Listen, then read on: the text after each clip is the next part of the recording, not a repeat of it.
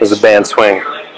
So I got one band, and it just looped around some column-like contraption and around the hips. So I'm going to get some resistance going in the band to start off with. Feet parallel, slightly wider than hip stance. And the key is to bring my weight into my heels. It's so easy to just lean forward and just lean into this band. You're not really getting a workout.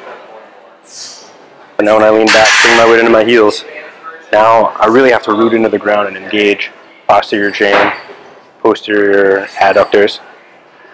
And then I can shift my hips back and drive forward. Just like a kettlebell swing, exact same movement.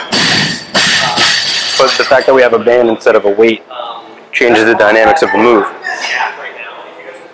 So come up, lean back every time. Make sure you're leaning back, pressing into the balls of your feet. Whoop. Slide back. You want to find the stretch in your hamstrings, just like with every hinge. Keep it high. Squeeze. Come standing. You want to attach the band so it's slightly below your hips.